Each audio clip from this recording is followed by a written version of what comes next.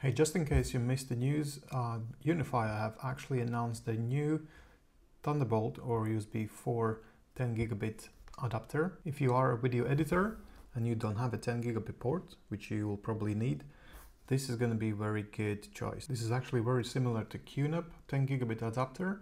QNAP have optical port option and copper option, where at this point UniFi is offering only RJ45, which is copper connection. Price for this adapter is $159. In America, it's going to be $199, including tax. As I said earlier, it does support USB 4, also Thunderbolt 3 and Thunderbolt 4. The operating systems are Linux, Windows and Mac. So it's good news because you can use this adapter for any system. And we can make an educated guess that the chip inside is going to be AQC113 from Marvell. This means it's backwards compatible with 1 gigabit connection, 2.55 and obviously 10 gigabit connection. It looks like UniFi is really pushing towards 10 gigabit upgrade this year. They started with Wi-Fi 7 and 10 gigabit access points, and now this adapter is going to allow people to connect to their 10 gigabit NAS or 10 gigabit network through longer distances where Wi-Fi speeds could be affected because of walls or the distance.